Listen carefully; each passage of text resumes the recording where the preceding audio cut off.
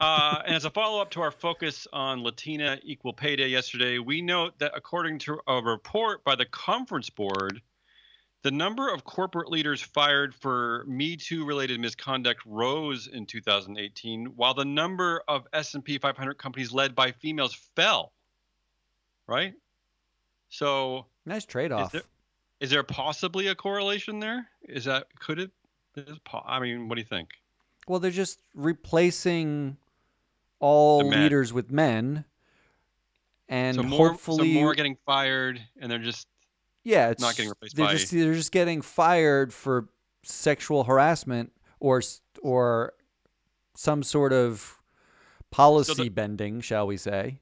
right, so the hiring practices haven't changed, just that more men are being let go I think that's it. prematurely. I think actually that is that's a fascinating key point.